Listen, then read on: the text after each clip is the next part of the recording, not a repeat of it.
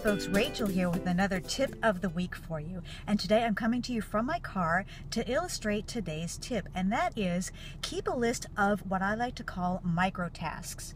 These are things that need to get done that take you less than 2 minutes.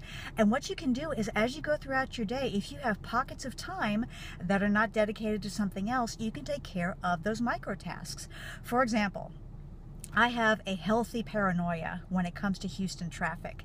I leave myself a big old cushion of time, and as a result, I arrive early to a lot of my appointments. Well, what I will do if I arrive early is I will sit in my car and I will take care of some of those micro tasks using my phone. For example, I might go on Twitter and follow back the people who have followed me. It's quick, it's easy, and I can use that pocket of time to get it done. So make yourself a list of micro tasks and use those pockets of undedicated time to take care of that.